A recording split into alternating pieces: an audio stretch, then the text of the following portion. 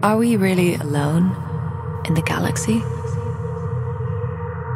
Infinite stars surround our world, and aeons ago, intelligent life must have emerged somewhere and slowly evolved into a spacefaring society.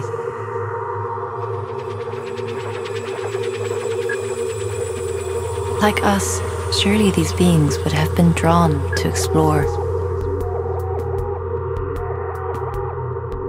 So then, where is everyone?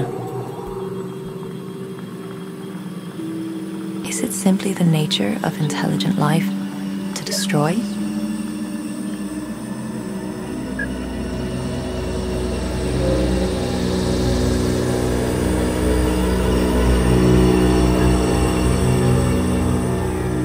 And maybe the only signs of life they're able to send are in a brief window before that world perishes.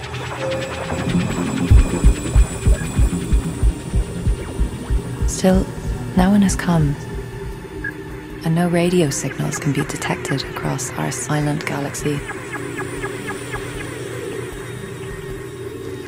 Could civilizations ever cross thousands of light years and find more than alien graves? Maybe it's just pure luck that greed or catastrophe have not yet ended our species.